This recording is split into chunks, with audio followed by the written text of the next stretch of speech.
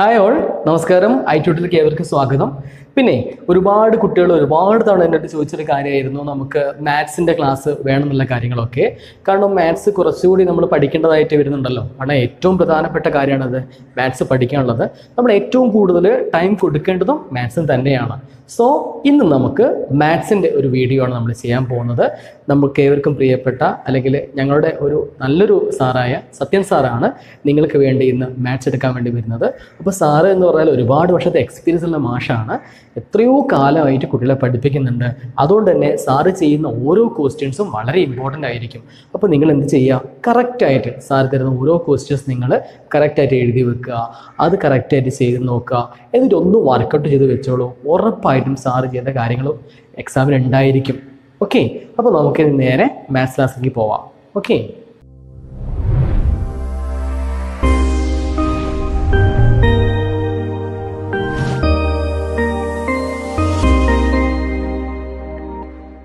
Hi, നമസ്കാരം. ഞാനാണ് Akhilesh sir പറഞ്ഞ സത്യൻ സാറ്. അപ്പോൾ എല്ലാവർക്കും മാത്തമാറ്റിക്സ് വലിയൊരു ബുദ്ധിമുട്ടായി തോന്നുന്നൊരു സബ്ജക്റ്റാണ്. എന്നാൽ വളരെ സിമ്പിളാണ് മാത്തമാറ്റിക്സ്. പക്ഷേ പഠിക്കാൻ കുറച്ചൊരു ക്ഷമ വേണം. വളരെ ക്ഷമയോടുകൂടി പഠിച്ചാൽ മാത്തമാറ്റിക്സിനെ പോലെ എളുപ്പമുള്ള വേറൊരു സബ്ജക്റ്റില്ല.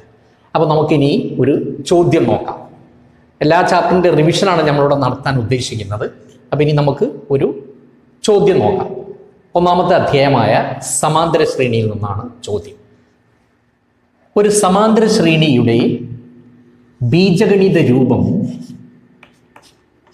4n+1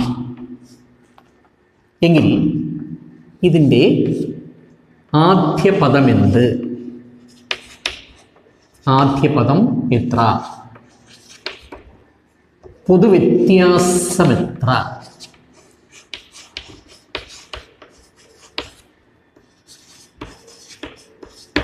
പൊതുവ്യത്യാസം എത്ര? 25ാം പദം എത്ര? 25ാം പദം എത്ര? The nth term of an arithmetic sequence is 4n+1. Find its first term and common difference. Find the 25th term. നമുക്കറിയാം, ഒരു സമാന്തര ശ്രേണിയുടെ ബീജഗണിത രൂപത്തിൽ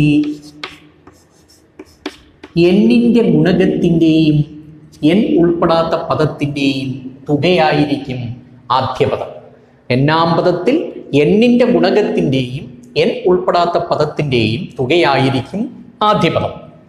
ഇവിടെ ഒന്നാം പദം നമുക്ക് x1 എന്ന് എഴുതാം. എന്നിൻ്റെ ഗുണകം 4 + n ഉൾപ്പെടാത്ത പദം 1 = 5. അത് nth ടേമിൽ sum of the coefficient of n and the constant term is the first term. ഇനി കോമൺ ഡിഫറൻസ് എന്ന് പറയുന്നത് എന്നിൻ്റെ കോയിഫിഷ്യൻറ്റ്, അതായത് എന്നിൻ്റെ കോയിഫിഷ്യൻറ്റ് 4. അതായത് ഒരു സമാന്തര ശ്രേണിയുടെ എന്നാം പദത്തിൽ എന്നിൻ്റെ ഗുണകമാണ് പൊതുവ്യത്യാസം. അപ്പോൾ ആദ്യ പദം 5, പൊതുവ്യത്യാസം 4 കിട്ടി. ഇനി നമുക്ക് കാണാൻ അടുത്തത് പറഞ്ഞ 25ാം പദം ഏത്? 25th term. x25. അപ്പോൾ എന്നാം പദത്തിൽ എന്നിൻ്റെ സ്ഥാനത്ത് n എന്ന വേരിയബിളിൻ്റെ സ്ഥാനത്ത് ചരത്തിന് 25 എന്ന് വില കൊടുത്താൽ 25ാം പദമായി. അപ്പം എന്നാം പദം 4n+1. അപ്പം 4 × 25ാം പദം കാണാൻ എന്നിന് നമ്മൾ 25 കൊടുക്കും. 4 × 25 + 1 425 100 + 1 101 25ാം പദം.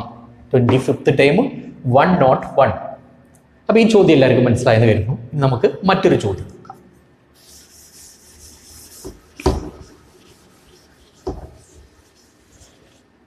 ഒരു സമാന്തര ശ്രേണിയുടെ ആദ്യത്തെ n പദങ്ങളുടെ തുക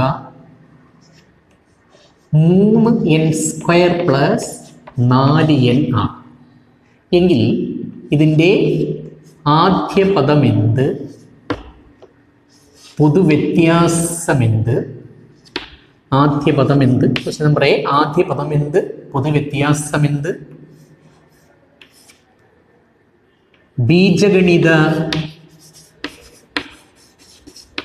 രൂപം എഴുതുക. ബീജഗണിത രൂപം എഴുതുക. The sum of first n terms of an arithmetic sequence is 3n square plus 4n. Find its first term and common difference and find the nth term. ഇതൊരു സമാന്തര ശ്രേണിയുടെ ആദ്യത്തെ n പദങ്ങളുടെ തുകയാണ്, അതായത് തുകയുടെ ബീജഗണിത രൂപമാണ്. തുകയുടെ ബീജഗണിത രൂപം തന്നാൽ നമുക്ക് ആദ്യ പദം എന്ന് പറയുന്നത് n സ്ക്വയറിൻ്റെ ഗുണകത്തിൻ്റെയും n-ൻ്റെ ഗുണകത്തിൻ്റെയും തുകയായിരിക്കും ഇതിൽ ആദ്യ പദം എന്ന് പറയുന്നത്. അപ്പോൾ x1 n സ്ക്വയറിൻ്റെ ഗുണകം 3 പ്ലസ് n-ൻ്റെ ഗുണകം 4 സമം 7 ആണ് ആദ്യ പദം. പൊതുവ്യത്യാസം n സ്ക്വയറിൻ്റെ ഗുണകത്തിൻ്റെ ഇരട്ടിയായിരിക്കും.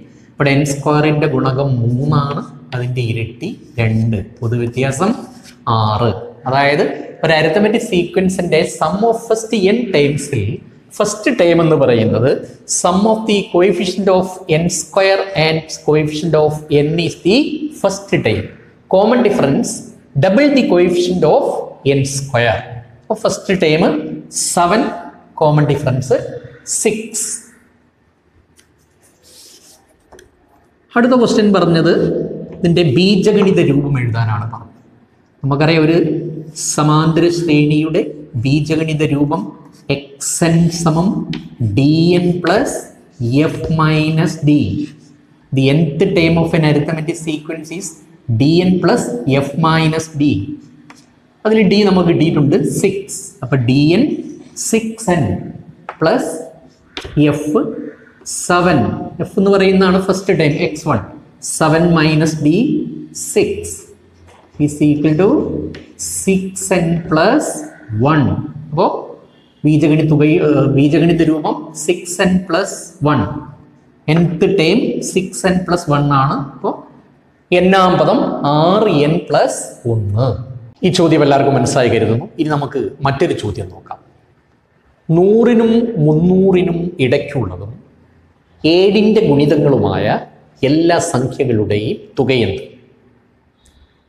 100-നും 300-നും ഇടയ്ക്കുള്ളതും 7-ൻ്റെ ഗുണിതങ്ങളുമായ എല്ലാ സംഖ്യകളുടെയും തുകയെന്ത്? What is the sum of all numbers between 100 and 300 which are the multiples of 7? അപ്പം ഇവിടെ 2 നിബന്ധനയുണ്ട്. ഒന്ന് 100-നും 300-നും ഇടയ്ക്കായിരിക്കണം, പിന്നെയോ 7-ൻ്റെ ഗുണിതങ്ങളുമാകണം. നമുക്കറിയാം 7-ൻ്റെ ഗുണിതങ്ങൾ എന്ന് പറഞ്ഞാൽ പൊതുവ്യത്യാസം 7-ആയ സമാന്തര ശ്രേണി ആയിരിക്കുമല്ലോ. അപ്പോൾ അതിനൊരു കാര്യം മനസ്സിലായി, d സമം 7 എന്ന് നമുക്ക് കിട്ടി. അപ്പോൾ ഇതിൽ ആദ്യ പദവും കാണണം, നമുക്ക് അവസാന പദവും കാണണം. 100-നും 300-നും ഇടയ്ക്ക് എന്ന് പറഞ്ഞാൽ ആദ്യ പദം 100-ൽ കൂടുതലും അവസാന പദം 300-ൽ കുറവും. അതായത് 100 കഴിഞ്ഞിട്ട് വരുന്ന 7-ൻ്റെ ഗുണിതം ഏതാണെന്നും 300-ന് തൊട്ട് താഴെയുള്ള 7-ൻ്റെ ഗുണിതമാണെന്നും നമ്മൾ മനസ്സിലാക്കണം. അതായത് between 100 and 300 means greater than 100 and less than 300.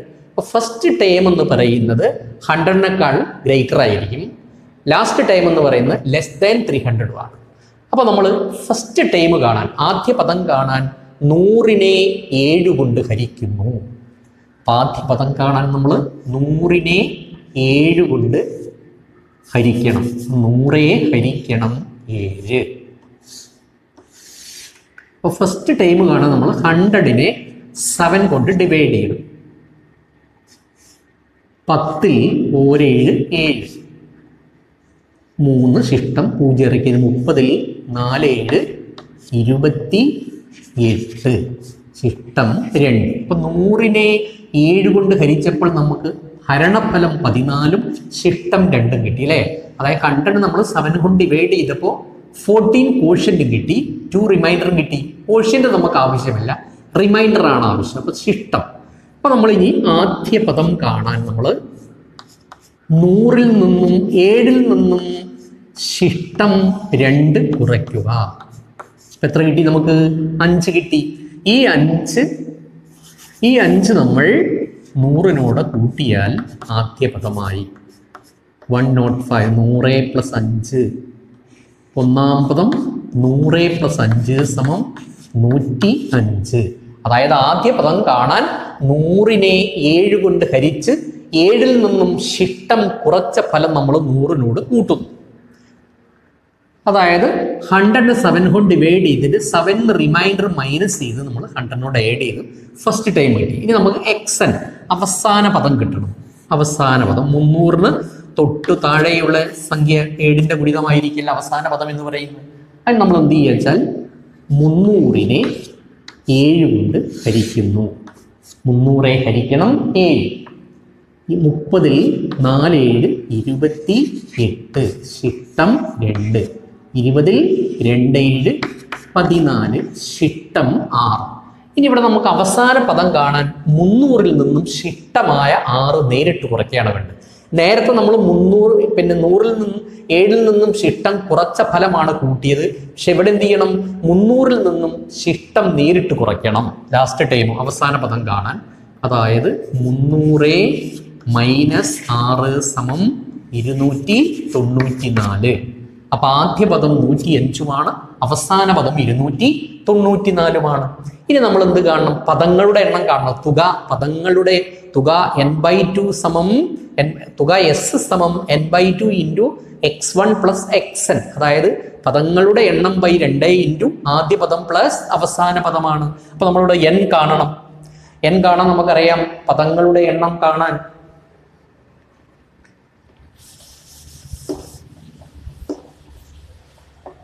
പദങ്ങളുടെ എണ്ണം നമ്പർ ഓഫ് ടൈംസ് അവസാന പദം മൈനസ് ആദ്യ പദം ബൈ പൊതുവ്യത്യാസം പ്ലസ് 1. അവസാന പദം മൈനസ് ആദ്യ പദം ബൈ പൊതുവ്യത്യാസം പ്ലസ് 1 പദങ്ങളുടെ എണ്ണം. അതായത് number of times is equal to last time minus first time by common difference plus 1. അവസാന പദം നമ്മൾ പറഞ്ഞു 294 മൈനസ് ആദ്യ പദം 105 ബൈ ഡി പറഞ്ഞു 7 + 1. 294 നമ്മൾ 105 കുറച്ച് 7 കൊണ്ട് ഹരിച്ച് 1 കൂട്ടിയാൽ എന്തായി? പദങ്ങളുടെ എണ്ണമായി. 9ന്ന് 14 5 കുറച്ച് 9. 14 5 കുറച്ച് 9. 8. 2 1 കുറച്ച് 1 ബൈ 7 + 1. 2 7 14. ശിഷ്ടം 4. 49ൽ 7 7 49 പ്ലസ് 1. അങ്ങനെ 27 1 28. അപ്പോൾ 100നും 300നും ഇടയ്ക്ക് 7ന്റെ ഗുണിതങ്ങളായ 28 സംഖ്യകളുണ്ട്. ഈ 28 സംഖ്യകളുടെ തുകയാണ് കാണാൻ പറഞ്ഞത്. അതായത് ദി നമ്പർ ഓഫ് ടൈംസ് 28 ആണ് കിട്ടി. അതായത് there are 28 numbers between 100 and 300 which are the multiples of 7. ഇനി നമ്മൾ സമ്മ് കാണണം, തുക കാണുന്നു. തുക s equal to n/2 × x1 + xn. അതായത് തുക സമം n/2 × ആദ്യ പദം പ്ലസ് അവസാന പദം. അതിൽ n നമുക്ക് 28 എന്ന് കിട്ടി. 28/2 × ആദ്യ പദം 105 പ്ലസ് അവസാന പദം 294.